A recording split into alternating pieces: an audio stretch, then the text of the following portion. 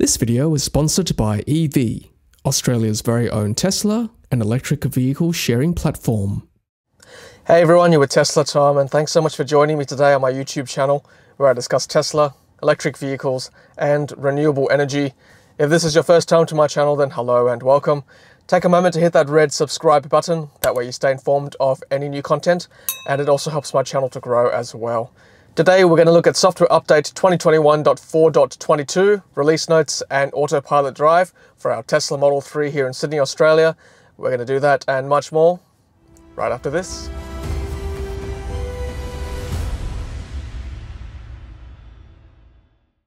So with the Tesla Model 3 becoming more affordable by the day thanks to a dropping MSRP and various subsidies across different states in Australia, now is the time to check out evee.com.au, Australia's very own Tesla and electric vehicle sharing platform, because with evee you can rent out a Tesla for a few days to try before you buy to make sure it's really suitable for you and your family.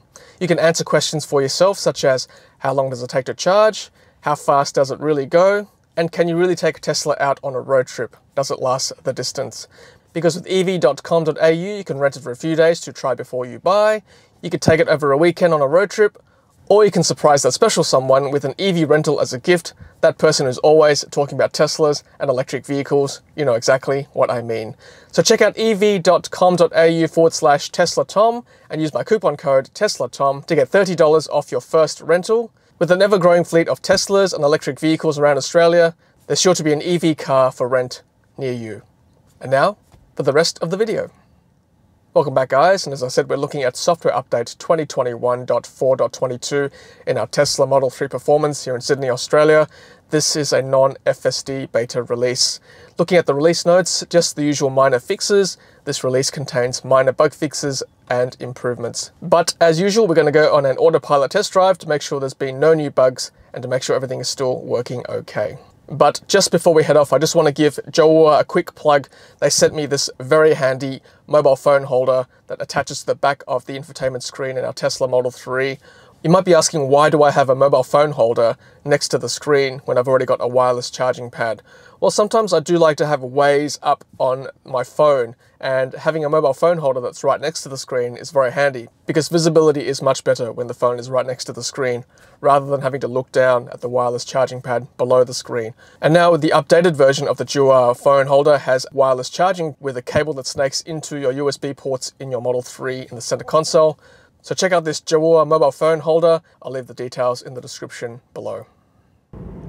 Alright guys, so just want to quickly show you the autopilot settings I've got on. So this is an FSD package car. So I've got auto steer beta, navigate on autopilot, traffic light and stop sign control beta, green traffic light chime, full self-driving visualization preview and summon. So of course, if you just buy a Model 3 without FSD package, you'll basically just get auto steer beta. Everything else requires the FSD package. All right, put the rear cameras on for you and the side repeaters so you can see what's happening. Now to engage autopilot, right indicator stalk, double tap twice. You should hear that chime, that famous chime that shows that autopilot is engaged or auto steer is engaged with traffic aware cruise control. And it does match the speed. You see that speed change. I can just hold the right stalk down, long hold, and it matches the 80 kilometers an hour that the posted speed sign is showing. So these two blue tram tracks indicate it's on auto steer autopilot. The navigate on autopilot, which is part of the FSD package, is a single blue line. So just a quick drive today. I won't go too far. Just to go up and down this bridge here, show you its capabilities. Now of course I do realize I've got a whole range of viewers. I've got new owners and I've got experienced owners, so I do always like to keep my videos and always start with the basics, because I understand not everybody has had a Tesla for many years like myself. There are some who just got a Tesla today, for example. If you did, congratulations by the way. Hope you're enjoying your car. So yeah, so auto steer autopilot is basically traffic aware cruise control, which basically follows the car ahead of you, and auto steer, which is, I think personally, still the best auto steer that I've seen with the many cars that I've driven over the years. So coming to 60 kilometers an hour, you see that it drops to 60 there. I'll just hold the stalk again, on the right, and it does bring me back to 60 kilometers an hour as the posted speed sign shows. You don't have to hold the stalk all the way down, you can just hold it that half press, and same with autopilot, you can engage with the double tap halfway down. It should do the trick. We've got auto lane change as well, so let's try to change lanes like that. Of course, that is only available with the FSD package. If you've just got the basic autopilot, you won't have the auto lane change, but I do quite like the lane change, I've got to say, especially on road trips. Not that we take many anymore, but road trips, auto lane change can be quite handy.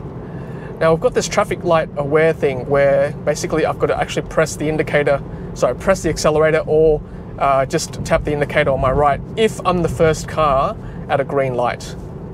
If I'm following a train of cars, then it'll stop automatically, but if you're the first car at a light and it's green, you've still got to confirm that green light. So that's the only slightly annoying part, but I understand the safety aspect of that decision by Tesla not to allow you to just go through green lights. Here's another Tesla, give them a wave. That's okay, they don't wave back, I'm still going to wave. And coming up to red light, as you can see, it does slow down to a nice halt at a red light if you've got the FSD package, sorry. Sorry, getting confused here. FSD package. FSD beta is something we don't have yet in Australia. Hopefully soon. So when the light turns green, you've still got to just confirm with your accelerator, or you can tap that green stalk like I said. But coming up to a red light there, you can see it does slow down quite nicely. Now, I've noticed that over the last few updates, it does get out of the blocks quicker now from a red to a green light. In the past, it used to be quite slow, but as you'll see now, when it turns green, oh lol, it just made a liar out of me. I still have to confirm when it turned green. I guess I was the first car at the light. So when I'm the next, when I'm behind a train of cars, it doesn't do that. I'm going to change lanes again. So there's a good lesson for you. When you're the first car at a red light, you've still got to confirm as well. Safety feature. So there you go, working quite nicely on a undivided road. And on straight lines, it's still great. Of course, if you're new to the game, then you have to take over when you've got to turn. For example, I'm going to turn here. You can't just allow the car to turn by itself. It just doesn't work. So I'll just take off autopilot now. I'm going to turn into the side road, and then I'm going to come back and do the return journey. See you guys shortly. All right, welcome back, guys. Doing the return trip. Let's engage autopilot. Once we get that grey steering wheel symbol, boom, there we go. So not many cars on the road today. It is a Saturday morning. Bit of a grey day here in Sydney. Works really well today, autopilot, as you can see, just right in the centre of those two tram tracks, right in the centre of the lane. Basically exactly where I want to be if I was driving by myself, going at 60 kilometers an hour, no deviation. Perfect. Perfect conditions today. As you saw before, and saw that blue flash up on the screen, that means that the car wants me to make sure I'm still alive, basically, to tell the car I'm still awake and not falling asleep. Those checks are quite important. I do not condone any devices that override those checks, whether that be, look, I'm not even going to talk about them, but there are devices out there and companies out there that try to override those checks, so do not buy any of those if you're a new Tesla owner. Okay, so sometimes the lanes do wiggle, and I'll tell you why in a second, but as you can see, it's quite a wide intersection here between my light and the next part of the road. So when that happens, when the lane markings are not visible or not easily seen by the car, you see that wobble. And from where I can see, I'm not sure whether you guys can see it, but the lane marking up ahead is probably sort of up here, and the car's trying to find the best fit between the last bit of lane on this side versus that lane. Let's see what happens here. Yeah, so I just disengaged there because it's quite a wide intersection. So just keep that in mind when you are going across a wide intersection here. Let's see what happens here when quite another wide intersection. That's interesting. I didn't have to confirm that time, but I guess that car was ahead of me turning right. But I technically was the first car going straight, but still didn't need to confirm. Interesting. All right, so back on a nice bit of road here, and I'm going to change lanes into the middle. Right there, look at that. Lane change on a curve, isn't that nice? Did that pretty well. The lane change is really smooth, I gotta say. I quite enjoy the auto lane change part. The question is, would I pay $10,000 right now? Well, I have, but would I pay $10,000 again to upgrade from basic Autopilot, which is free, included with all Teslas, to that FSD package where you get that auto lane change? I guess it really does depend. Obviously, I bought it to show you guys, you know, as part of my YouTube work, to show you the benefits of the package. But would I do it if I was just someone who didn't have a channel? I just bought a Tesla for myself. I guess the question is, do I go on many road trips? If I do, then yes, I think it's worth it. I think that convenience of auto lane change is really handy. If you're on a road that you've got to pass a few trucks, just going through a few lights there, I had to confirm each time because I was the first car. But if you're on a road, or even just on a major road on your commute, where you've got to pass trucks, slow cars all the time, then, you know, having to disengage Autopilot, put it back on, then this is where the auto lane change might come in handy. And I still think that's probably the best. By the way, Waze just showed me the police up ahead, so that's quite a handy function, having Waze there on that Jowua iPhone holder. But like I said, if you, oh, look at that, fairly accurate, wasn't it? Picked up the police car that is now chasing some car. That's why you don't speed, people. That's why you don't speed. All right, so coming up to 80 now. Now I can engage the speed limit. Will I be rubbernecking up ahead? I'm sure that police car caught someone speeding. There's always a cop hiding there.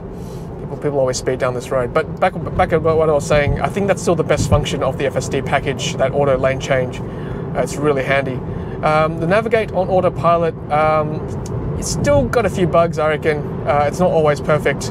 Exiting freeways and entering in freeways, and making decisions with auto lane change. I do test it every now and then on a run to the city, on the Harbour Bridge run. It's okay. I wouldn't say it's perfect, but it has improved, I think, over time. And you can customize navigate on Autopilot as well. You don't have it on Mad Max mode, which is like making decisions for you. You can sort of override decisions if you want. So it's always a tough question. It always comes up whether it's worth 10 grand to upgrade in Australia to FSD package. Leave a comment below if you think it's worth doing.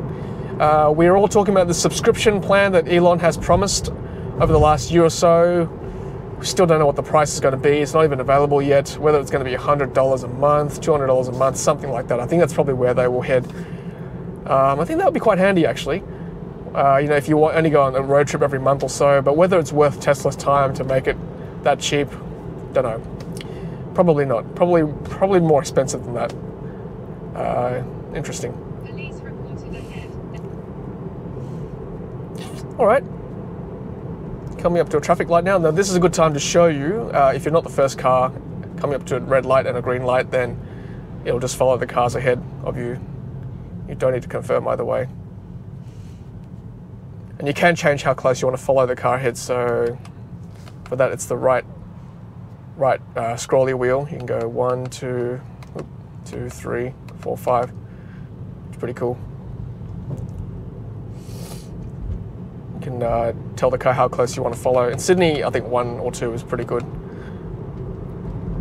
Change lane to the right. Very good. Alrighty guys, well that is my video for software update 2021.4.22. Just another minor bug fix. Just see the police car there in the petrol station. Must have pulled someone over, I'm sure, for speeding. Let's see. Can you guys see it? I think there's a car there that stopped. Yeah, there we go. The officer is talking to someone there. If you've received this update, let me know. And if you've noticed anything new or any bugs, let me know as well in the comment section below. It'd be great to hear from you. And hope you guys are staying safe. Looking forward to the next software update. Until then, happy charging.